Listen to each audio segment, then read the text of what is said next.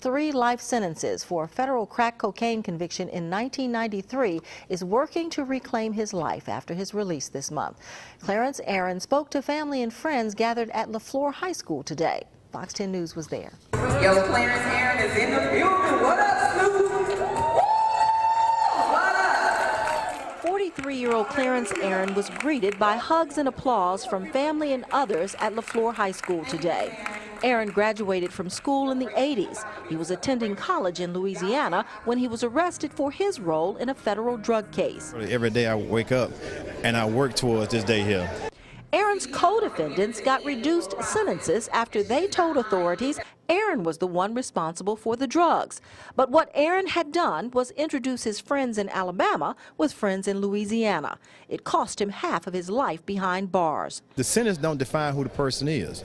Over a course of time, being consistent, that shows who you are as a man or as a female. President Obama pardoned Aaron's sentence in December 2013. His official release date was April 17th. Aaron was emotional as he thanked all those who helped to work for his release. One person who was there to greet him knows more about what he's been through than anyone because she's experienced it too.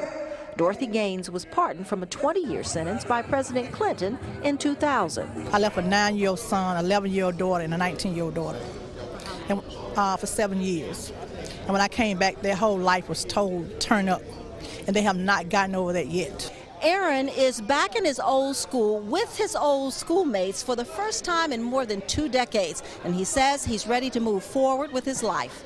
And he says he hopes he can help others. I want to work with the kids because I feel that our age group between the 18 and 26 years, that's the most impressionable years in our lives. I caught my case when I was 23 years old. I think we need more mentors, more fathers in the home.